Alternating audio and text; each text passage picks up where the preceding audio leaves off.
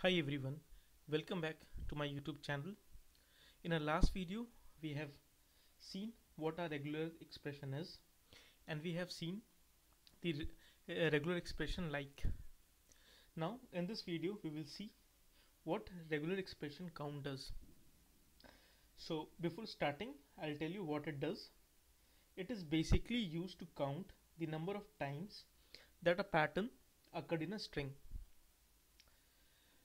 So this is the syntax. So you specify the function regex count, then you specify the source string on which you want to do the search, and then what is the search pattern you want to search. So these two are the mandatory information, and after that you can specify what is the starting position where you will look for the search pattern, and then is the match modifier. So if you want it to be case sensitive, case insensitive, like those things, information will come here. Now I have prepared a set of statements, and I will show you how do we leverage a regular expression count. So this statement select give us the last name, and then it looks for the pattern capital A to K. How many, like what is the count of the pattern A to K in the field last name. Okay, so let us execute this and see our output. So here it should search for all the characters between A to K. So if you see here, we have only one.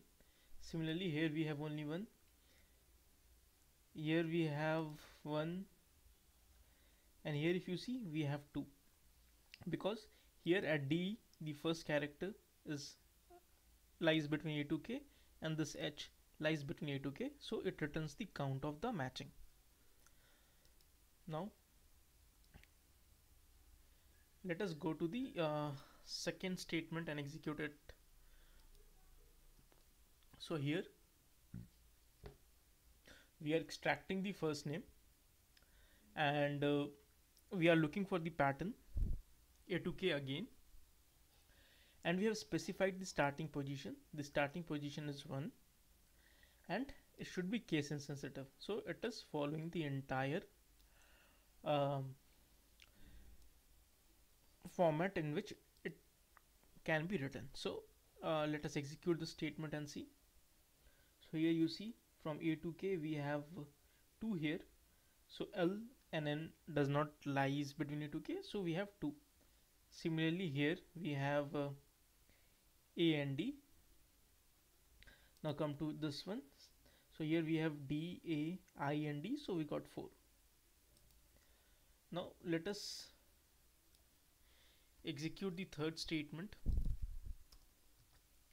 So here again we are extracting the first name, and we are checking on the first name where the first character, you remember the caret sign, the symbol which we have used before, which we have discussed in the last video.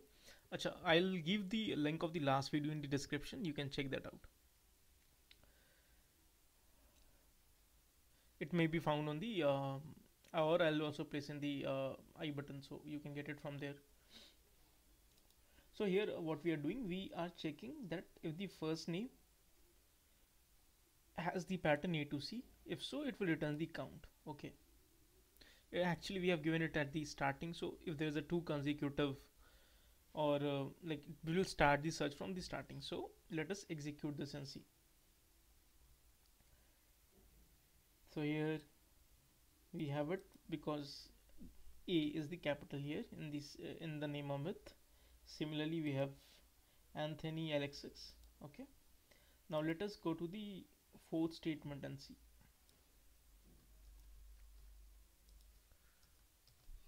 So here we are extracting the last name, and regex count of the last name if it starts with K, then some character, and then any character from A to Z. Let us see what we get here. So for all this which starts with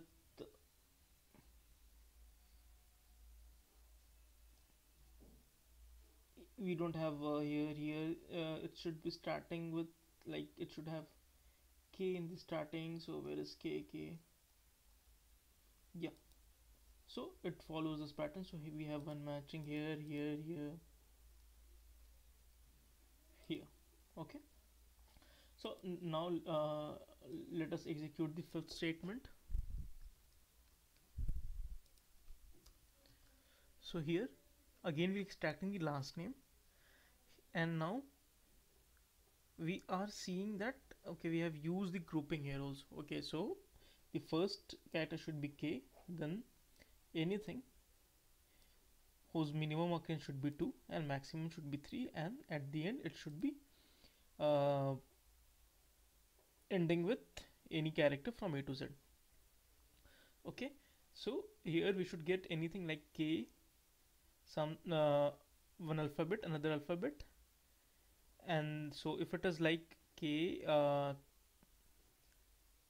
4 and 5, so uh, either k with last name total characters 4 or 5 should return. Let us check this.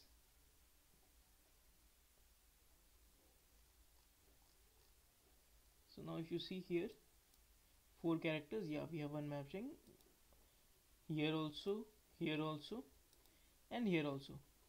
So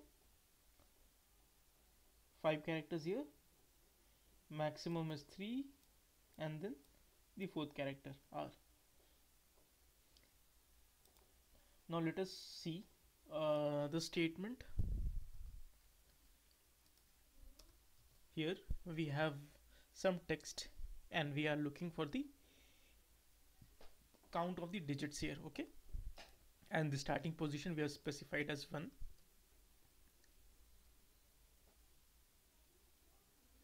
So here we have 3, 1, 1 and R1, so total 3.